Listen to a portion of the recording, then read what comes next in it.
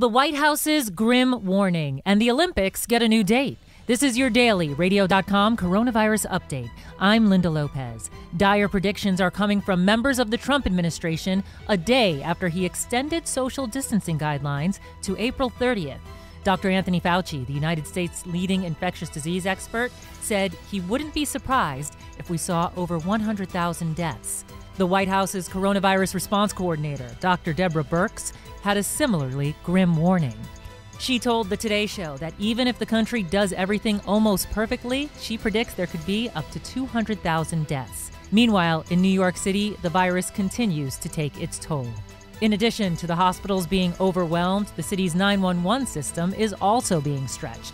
The New York Times reports dispatchers took more than 7,000 calls last Thursday, a volume which is similar to that of the September 11th attack. To help meet the growing demands, the 1,000-bed Navy hospital ship, the USNS Comfort, docked in Manhattan.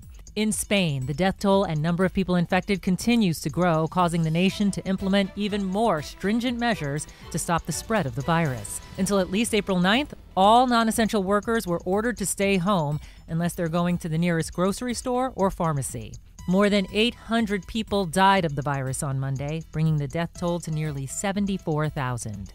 The postponed 2020 Tokyo Olympic Games are now scheduled for July 23rd through August 8th, 2021.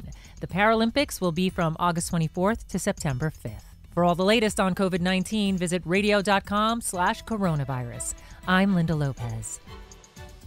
Thanks for watching. If you liked the video, make sure to like and subscribe and hit that bell for all notifications from radio.com. While you're at it, why don't you check out some of our other great videos.